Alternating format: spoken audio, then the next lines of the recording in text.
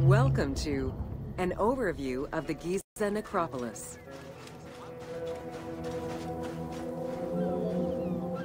The Giza Plateau is located on the west bank of the Nile and was considered by ancient Egyptians as the domain of the dead. The pyramidal complexes found there were built over the span of 3 generations, during the reign of Khufu, Khafre, and Menkaure.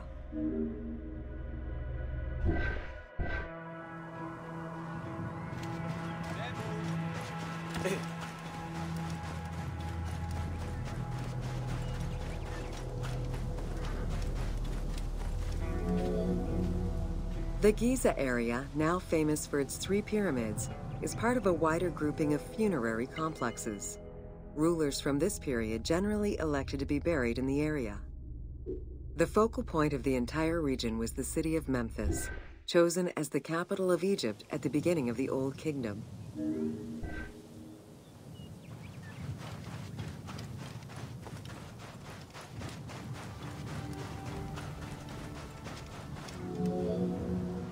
The placement of the Giza monuments, and particularly that of the pyramids, followed a practical yet strict alignment. First, they focused on cardinal points, and then they accounted for the natural geology of the plateau.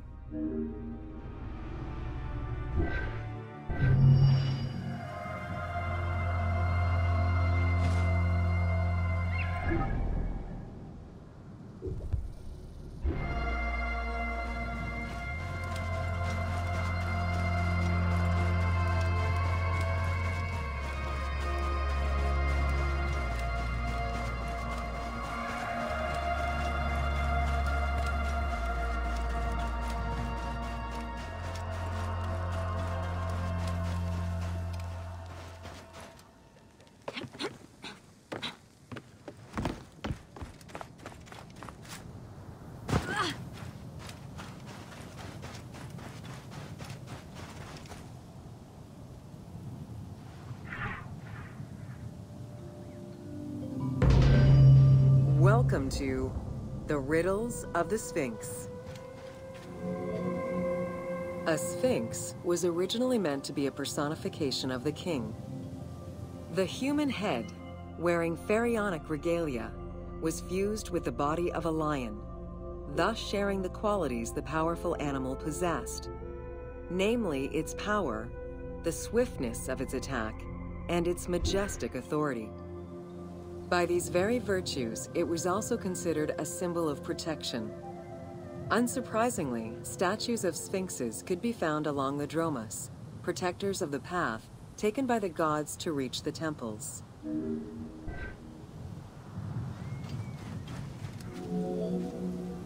Over the centuries, enthusiasts and historians alike have wondered, who built the Sphinx?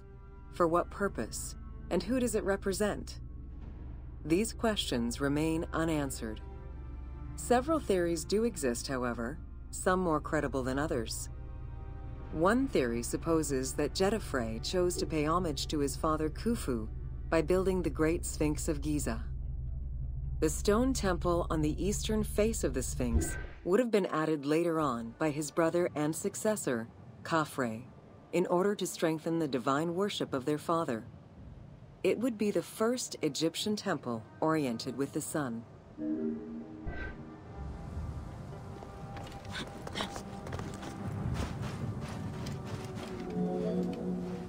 Another theory suggests that the Sphinx was built by Khafre and was meant to represent him. The arguments to support this hypothesis are based on the fact that the limestone beds used for the main work of the Temple of the Sphinx are geographically and architecturally similar to the Valley Temple of Khafre. Some believe that Khufu himself built the Sphinx, which was later finished under his successors, Khafre and Khafre. These arguments are based on the stylistics of the engraving, the typology of the nemes, and the absence of a beard at the time of construction. While ancient Egypt as a whole leaves a rather monochrome vision of its monuments and statuary, it is vital to understand that in ancient times, absolutely everything was painted. The sun, eating away at the pigments of the colors, the sand, the climate, and the implacable impact of time, unfortunately destroyed the glorious colors of the Sphinx of Giza. Documents from an Arab Egyptologist of the 12th century, Abd al-Latif al-Baghdadi, indicate that traces of red were still visible in his time. Today, however, the only color that remains are traces of red close to the ears of the Sphinx, as well as hints of blue and yellow on the nemes, traditional colors for that type of headdress. The pigments for the color red were man-made, obtained by mixing different products such as clay, quartz sand, and very finely crushed hematite.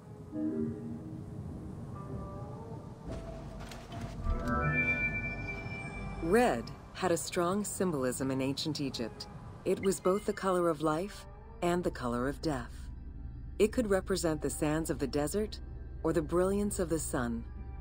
Red was also associated with the god Seth, vengeful and destructive. The Egyptian word for red, Deshur, is also the word which was used to signify the desert, or the royal crown of Lower Egypt.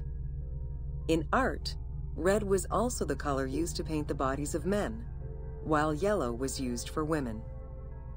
It is possible that there were also color restoration efforts during the Saite period about 600 years before Cleopatra's rule, as indicated by notes on the inventory stele, discovered in 1858 by Auguste Mariette. It is because of this that the team made the decision to display it with its full range of colors, even though the Sphinx's colors would have likely faded by Cleopatra's time. Dating from the 4th dynasty, approximately 2600 to 2500 BCE, the Great Sphinx of Giza is the oldest and largest sphinx that we know of. Carved from a natural limestone outcrop, the Sphinx measures 19.8 meters in height, 73.2 meters in length, and 14 meters in width.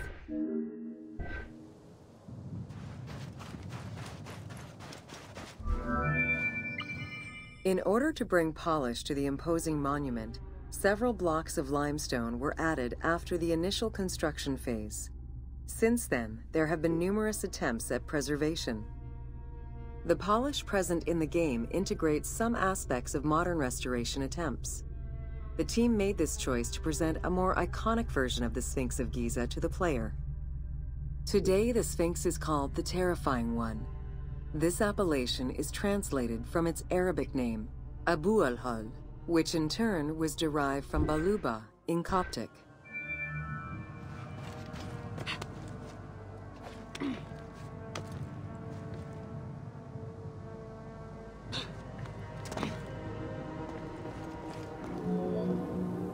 The Sphinx as a whole was carved in situ from a natural stone promontory.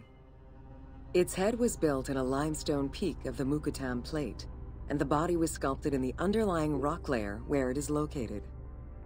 The degradation of the Sphinx is due in particular to wind erosion and the different quality of limestone used in its construction.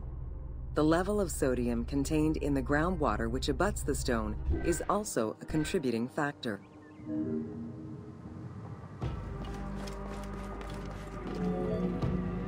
The natural bedrock is seen through the oblique natural strata of the Sphinx's body that are similar to the surrounding limestone.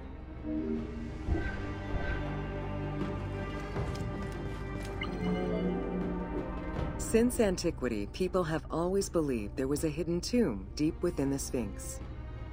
It is thought that attempts to plunder the Sphinx began as far back as the First Intermediate period. Since then, numerous attempts to pierce the Sphinx's secrets have been carried out, leaving indelible scars upon the monument.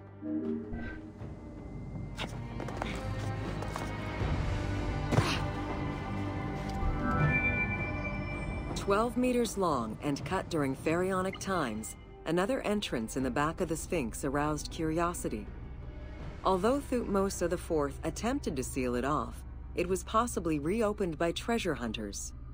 It was rediscovered by Howard Vyse and mapped more recently by Mark Lehner. This entrance at the back of the Sphinx leads to different cavities of a few meters each, in directions going inside the statue's body and under the surface. The team has used this opportunity to extrapolate a little more. While there have been no major discoveries pertaining to the Sphinx of Giza in recent years, theories and hypotheses continue to emerge. Without validation provided by archaeological sources, however, they remain unsubstantiated.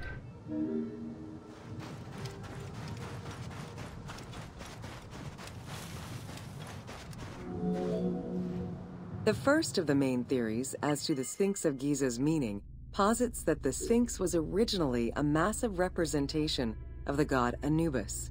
Its principal arguments are that the head of the Sphinx is disproportionate compared to the size of its body. The second theory believes that the representation of two sphinxes on the stela of Thutmose IV would indicate that another stone sphinx had existed on the site itself, possibly even in paired symmetry on the other side of the Nile. However, neither of these theories can be verified in any way. Several scientific projects using new technologies have been put in place in the past decades.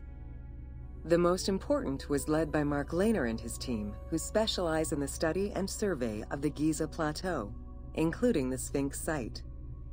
The mapping made it possible to see the materials used to construct the Sphinx, analyze the different layers of erosion, and figure out the most fragile areas to protect.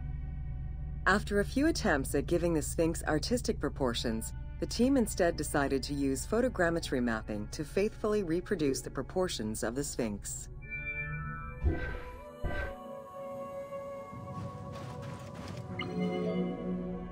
What the Sphinx of Giza represented during its construction and how the Sphinx was perceived by the Egyptians of the New Kingdom are two very different matters. Originally a representation of the king imbued with the power of the lion, the Sphinx was eventually viewed as a direct representation of the Most Divine. It is theorized that kings of the New Kingdom believed that the Sphinx of Giza was the one who recognized and legitimized the ruler of Egypt. Thus, despite the fact the Sphinx of Giza was partially buried under the sand during his reign, Amenhotep II knew that the monument was of great importance. Amenhotep II built a second temple dedicated for the Sphinx as Horamakhet to pay homage to Khufu and Khafre, his predecessors. It became a common habit for this dynasty to spend time with their royal courts at the Sphinx. Its sanctuary became known as Setepet, the Chosen.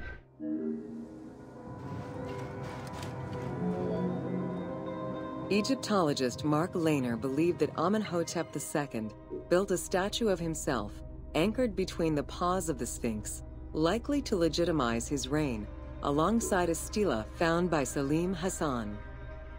Many other pharaohs of this dynasty, such as Tutankhamun and Ramses II, also left marks of their passage in a similar fashion, sometimes even stripping the stones of nearby temples and pyramids to do so.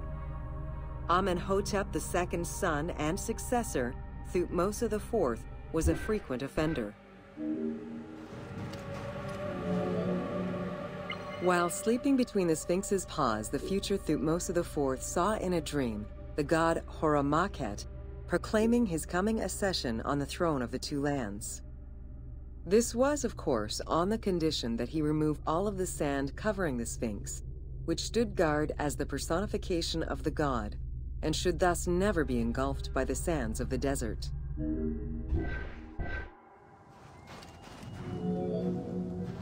The 15-ton dream stela built by Thutmose IV to commemorate his dream was discovered by an Italian Egyptologist, Giovanni Battista Caviglia, in 1818, when he undertook the task of freeing the Sphinx from the sand, which had yet again covered it. Caviglia was looking for an entrance into the structure of the Sphinx, but instead he discovered an open-air chapel and stelas between the paws. Ashes from a ceremony were still present. Protected by sand, they quite possibly were from the last ceremonies in Roman times.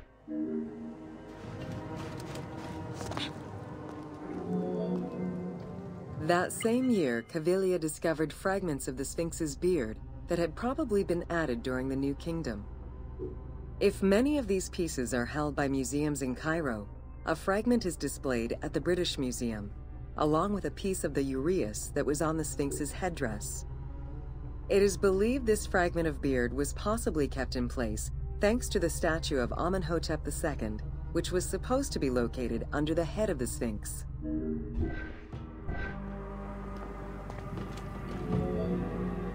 A popular cultural legend purports that the nose of the Sphinx of Giza was lost during the time of Napoleon Bonaparte to the cannon fire of French soldiers in training. However, engravings from before the time of that campaign already depicted the Sphinx without a nose, indicating that it had been removed before the French campaign.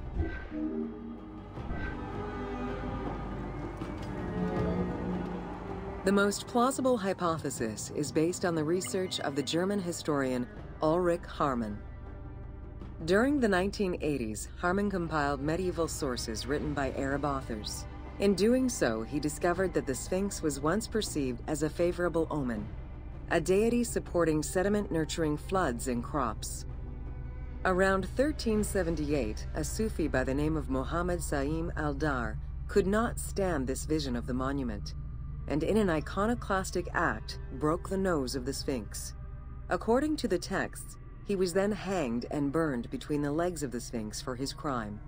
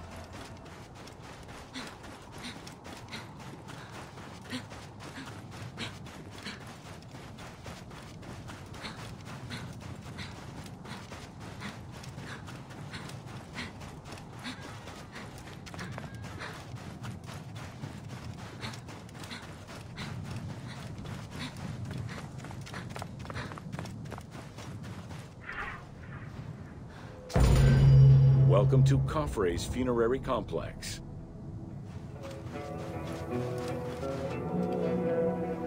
Since the very beginning of the 4th dynasty, mortuary temples were built adjacent to pyramids on the eastern side.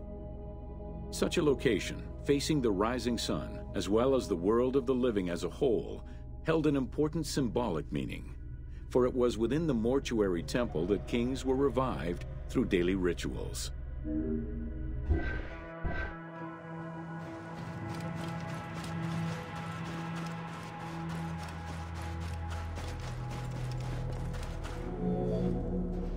In its standard form, a mortuary temple was divided into 2 parts: a front area which consisted of a vestibule and a courtyard, and an area in the back, where all sacred elements were located. The back of the temple incorporated several essential features, including an inner sanctuary with a false door, which allowed the soul of the pharaoh to travel between the world of the dead and the world of the living.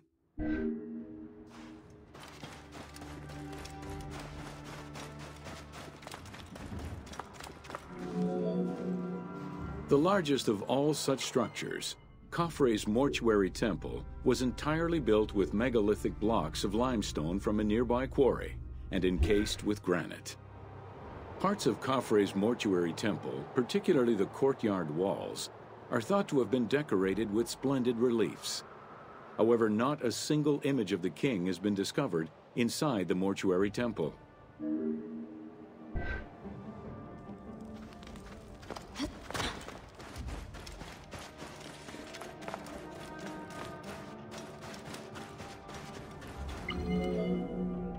Khufu's direct successor, Khafre, followed the custom which required each king to establish a new site for their funerary accommodation, and chose Abu Rawash as his last resting place. When the time came to build his own funerary complex, Khafre, also one of Khufu's sons and the successor to Khafre, broke with tradition and returned to Giza. Not only did Khafre thumb his nose at tradition, but he did so in a way which he hoped would allow him to overshadow his father's most important monument.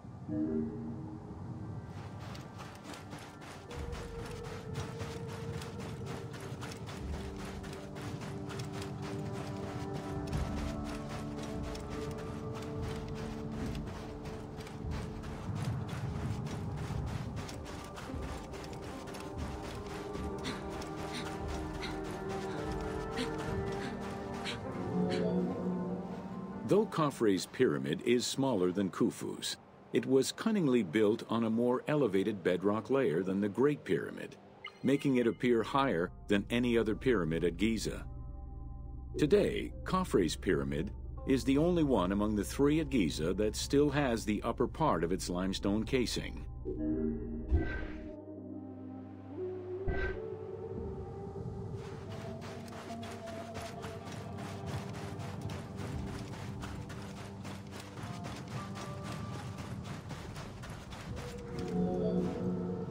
Considered a most sacred area, the Giza necropolis was strictly defined, both geographically and physically.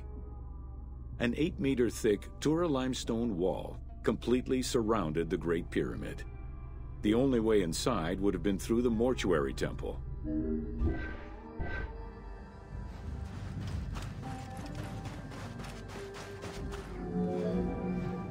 From the reign of Sneferu and onwards, the subsidiary pyramid became a common feature within the pyramidal complex.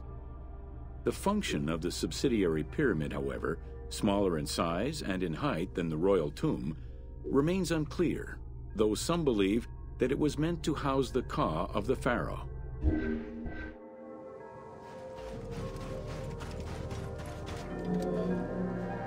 In mainstream media, the ka is often defined as the soul of the deceased.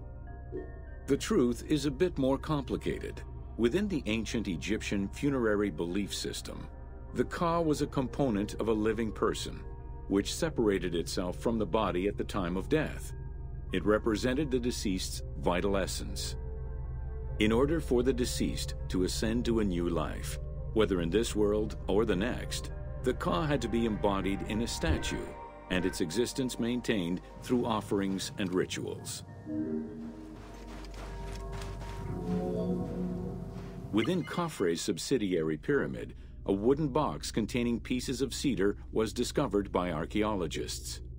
When reassembled, it turned out to be a shrine mounted on a sled. Just as with the solar barges found around Khufu's pyramid, it seems Khafre's shrine and sled were ritually disposed of after his funeral.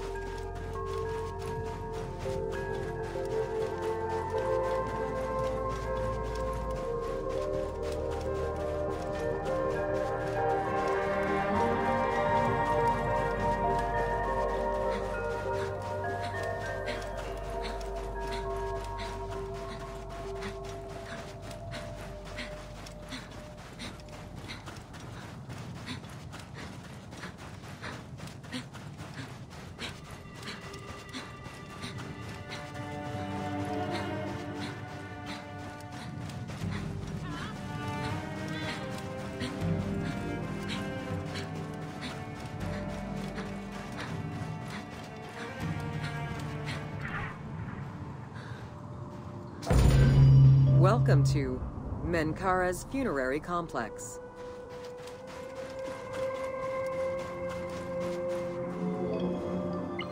The dimensions of Menkaure's pyramid are much less grandiose. However, unlike its predecessors, Menkaure's pyramid shows a great deal of complexity in its internal and external finish. The outside was partially covered in red granite, while the internal walls were richly decorated. This latter innovation would not catch on until the end of the 5th dynasty, when pyramid texts began to adorn the walls.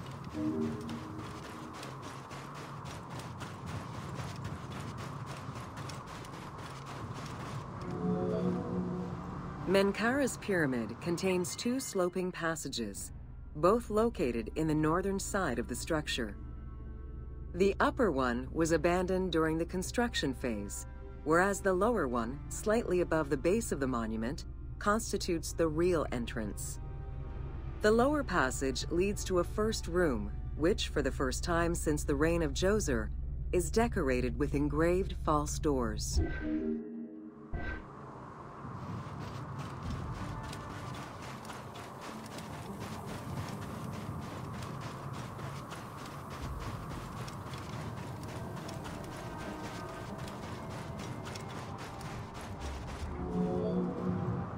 While Menkaure's pyramid complex was unfinished at the time of his death, it was hastily and somewhat shabbily completed by his successor, Shepsekhaf. Even so, this funerary structure marks a watershed in the history of this kind of monument. From then onwards, the pyramid shrank, whereas the mortuary temple expanded both in its quantitative and qualitative aspects. Of particular note, it is within Menkaure's mortuary temple that one can find the heaviest block of limestone ever used for a pyramid complex, weighing in at over 200 tons.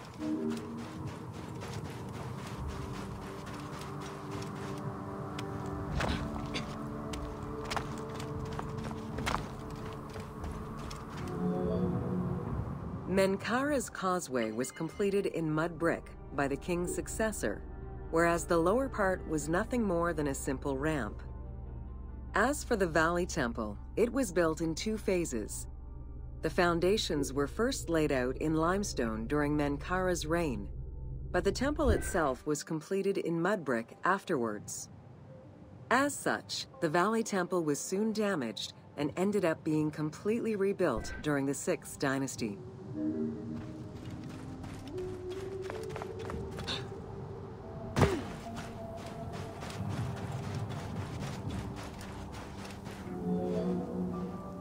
Three small structures, referred to as Menkaure's Queen's Pyramids, were erected along the southern side of the main pyramid. One of them was a smooth-faced pyramid, while the other two were more basic step pyramids. It is difficult to assess whether the latter were designed as such or were left unfinished with no casing to smooth out their surfaces.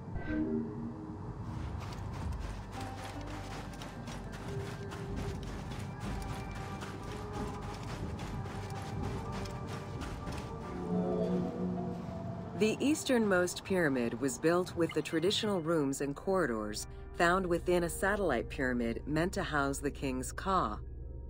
However, a granite sarcophagus was found within, leading to the conclusion that it was used as an actual tomb rather than as a symbolic cenotaph. Drawing on these observations, some assume that this pyramid was first built as a satellite pyramid for the king's Ka, before seeing its purpose change to that of a queen's tomb. Which queen, however, remains a mystery.